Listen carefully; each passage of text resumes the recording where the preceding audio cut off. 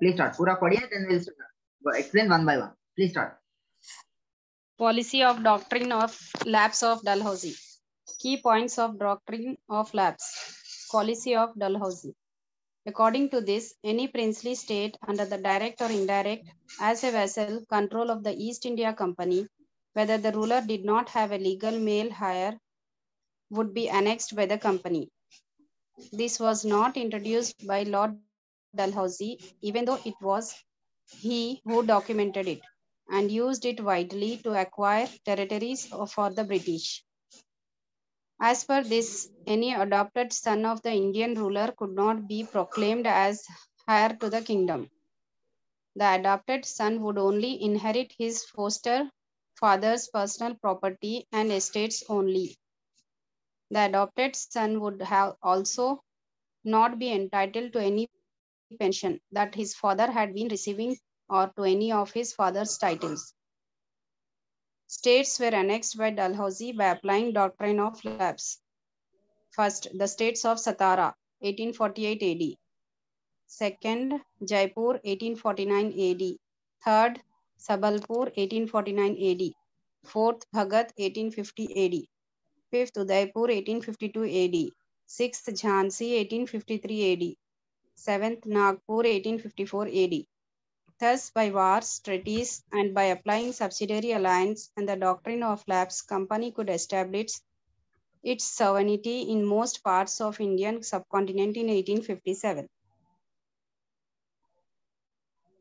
So, this is the question which has come in your even the UPSC prelims many a times. Arrange the following in a chronological order. So, policy of doctrine of lapse was introduced by Dalhousie.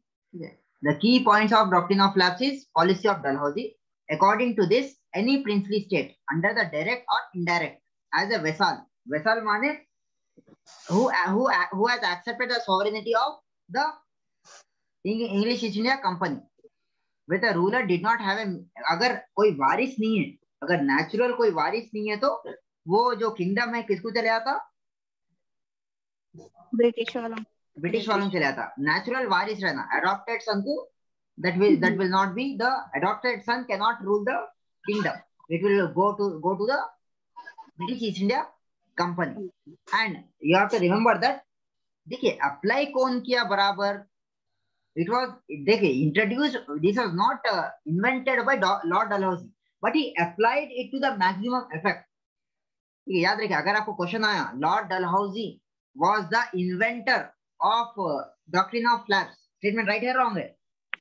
Wrong है sir. Wrong है. क्यों? मतलब he did not invent it. ये पहले से ही था. He has क्या बोलते हैं? He has applied it to the maximum effect to acquire territories for the Britishers. ठीक है. Next, as per this, adopted son of the Indian ruler could not proclaim as varis to the kingdom. The adopted son would only inherit the foster's father. Foster's father माने जो पाल ले, the person who has adopted the son. The son can only take the foster's personal property and estates only. पूरा kingdom नहीं मिल सकता. ठीक है.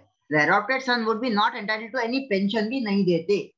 ठीक है. That his father had been receiving or any of his father's titles. ना ही pension मिलता, ना ही kingdom मिलता, ना ही fathers के titles मिलते. ठीक है. उसके अंदर क्या है? The state was annexed by Dalhousie. Annexed माने taken in. जबरदस्ती ले लेना. By applying doctrine of lapse. State of Satara कब लिए? When the state of Satara was taken? 1848 AD. 1848 AD. Jaipur? 1849 AD. 1849. Sambalpur? 1849 AD. Bhagat? 1850. 1850. Udaipur? 1852 AD. Jhansi? 1853 AD. Nagpur? 1854 AD. 1854 AD.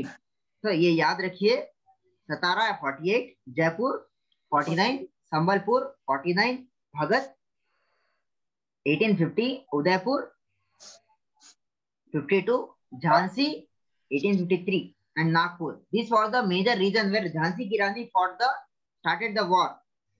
went against the Britishers. ठीक है. Next, Nagpur 1854 AD. समझ में आ गया? So thus by wars, treaties, या तो लड़ाई करे, फिर उसके बाद में एग्रीमेंट करे, applying subsidiary alliance and the doctrine of lapse. British established its sovereignty in most of the parts of Indian subcontinent by 1857. समझ में आ गया ये? Clear है? Yes, sir. Any doubt in this? Doctrine of lapse की policy, Dalhousie? No, sir. No, right? So by this we complete our history class today. ठीक है?